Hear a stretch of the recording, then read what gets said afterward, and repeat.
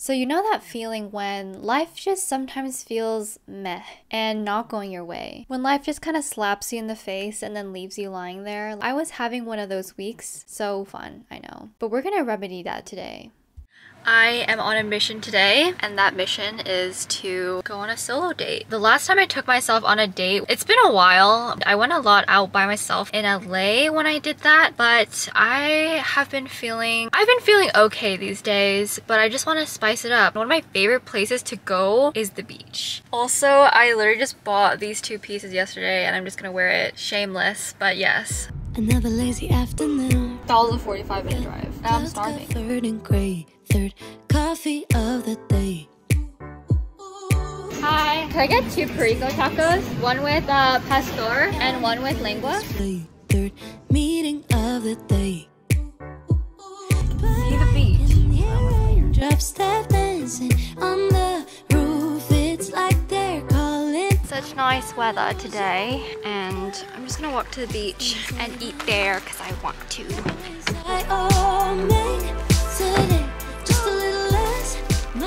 It's so bright today. I've been here so many times, but every time it's so pretty. I never get over it. Bro.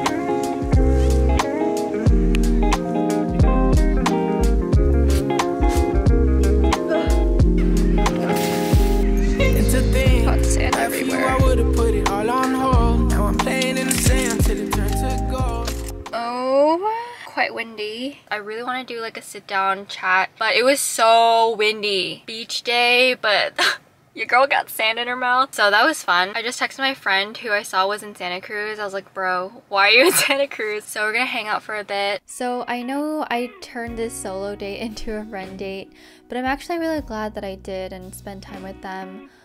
Because earlier that day I actually took my dog to the vet since he's been having quite a bit of health problems recently, and I think it really just got to me in terms of like realizing how limited my time is, not just with my 14-year-old dog, but just with all those around me who I really care about. So I am super glad that I got to spend time with my friends and just get my mind off things.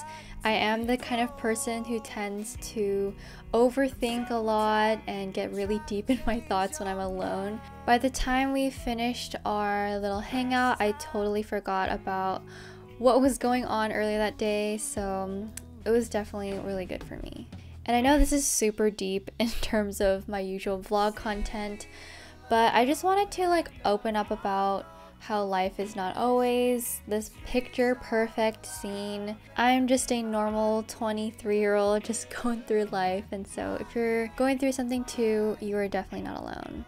So welcome to the sit down chit chat portion of this video. Your girl is still like awkward and shy to film in public. I was setting it up, I was like, are people looking at me? But you know, I'm trying to learn how to be more comfortable in public and just do my own thing. I just want to take some time to talk about self-care and how important it is. For me, I've historically never been that good at self-care. I am definitely a type of person to feel like I'm always behind almost, and especially like in my 20s, I've felt that in full force. Recently, I feel like stagnant in growth, and it scares me because a lot of people are like, oh yeah, your 20s are when you grow and you're supposed to like take risks and live your best life, and I'm like, am I doing that? Like, am I on the right track? It's just harder to figure out. Definitely do try and take more time for myself these days, and I think it really has been really helpful for me. I just wanted to share a few key takeaways and things that I've learned so far. Number one for me is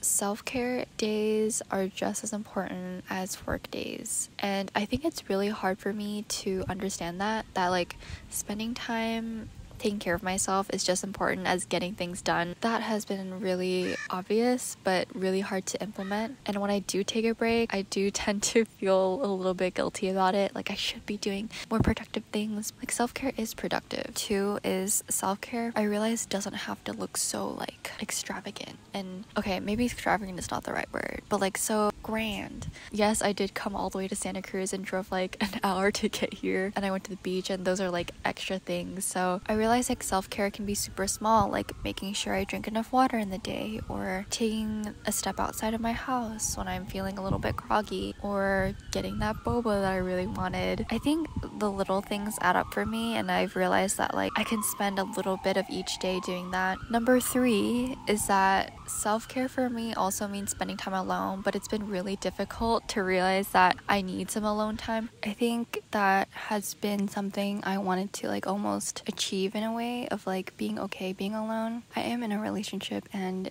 there is a lot of time to be spent with other people, but also it's so liberating to be able to like just go somewhere by yourself and like, I don't know, like eat in a restaurant by yourself and like do whatever you want on your own time. Like that's so liberating, and when I do those things, I'm like, yeah, I'm so glad I did that. But my natural instinct is to just, you know, go out with other people. If you have the inclination to go somewhere by yourself, like, do it. But yeah, those are my 3 main takeaways. I hope you all get to do some self-care for yourself, and yeah, take yourself on a date if you have time. Let me know what you think down in the comments, and I'll see you in the next video. Bye!